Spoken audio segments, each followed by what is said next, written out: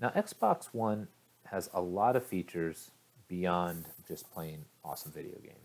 One of the features I had read about and heard about, but wasn't sure I really got the point of, was this ability to stream gaming from the Xbox One to a laptop or PC. I mean, to me, it just seemed like, why would you want to do that?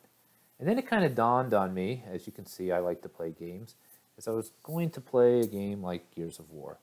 The problem here is it's a great game, but it's not really appropriate to have on a big screen if you've got little kids. So this really limited me to when I could play. So even 7 or 8 o'clock at night, kids are getting ready for bed, I can't have this on. I have to wait till they're well into bedtime. And that's just not convenient for me at all. So the streaming option started to make sense. And that's what I'm going to talk about here, is how to stream Xbox One to a laptop. You can see here, I'm using a controller, I'm playing a game, Gears of War, it's coming up. And I don't have it here, but you can also hook up headphones so you don't even hear the volume. But this is really the only reason I can really see, or one of the better reasons of why you would even want to do this. You can see it works really great, and this is over a wireless network in my house. And if I want to, I can just turn the television off.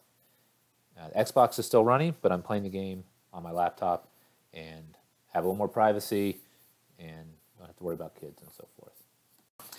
So now I'm going to kind of walk through how this works. So number one, you need Windows 10. It does not work with any other version, only Windows 10, and it comes built in with an Xbox app. Second thing is you need a controller, and more importantly is you need the PC adapter. It's a wireless adapter for Windows 10 that plugs in via USB to your laptop or PC. And optionally, you may want a pair of headphones or earbuds. This is how I use it. In this way, nobody can hear what I'm playing, and you have complete privacy there. So now for the setup. I'm going to start on my Xbox. I'm going to go over to the settings, and I'm going to go to all settings,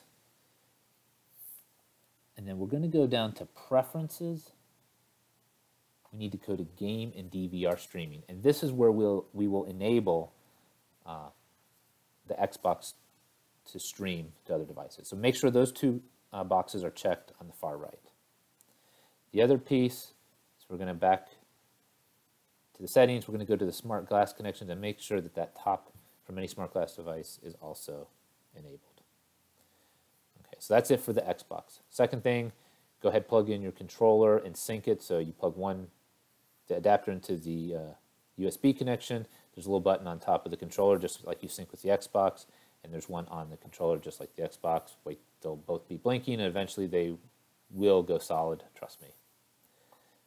Okay, so now the third piece is on your laptop or your PC. So you're going to go to that Xbox app, and this is going to look real simple, and in fact, it may be harder than it actually is. It just depends on your network and so forth. And why I say that is, in theory, you go down to on the left to this far box down there to connect your Xbox. I'm already connected here, but what you would do is up here, hit this plus. It would look and search for any Xbox Ones on your network, and if it doesn't find it, you can go type in the actual IP address. So you can find that on your Xbox, or maybe through your router go and see what IP address is assigned. But basically, you're going to connect it. It's going to give you options to stream. You select to stream, and it's going to start streaming over what you see in your Xbox. Now, right here, I actually don't have my controller set up, but you can see it brings it up here. And when it's fully functioning, this is what it looks like. Now, I actually initially had a little bit of trouble connecting it. Make sure you have a good Wi-Fi connection and all that. The other kind of pieces I'll throw in here that are interesting is that when you go to that setup, you can actually turn the Xbox off from there, on and off. Here I turn it on, and it says it's powering on. And once it's on, you can select more over to the far right, and then you can turn the Xbox off, because the Xbox will be running in the other room or wherever you're at. So that's it in a nutshell. I think it's a really neat option. You can sit downstairs, have the Xbox upstairs, be sitting there, and nobody even bothers you, and you're playing a game. Hope that helps. Thanks.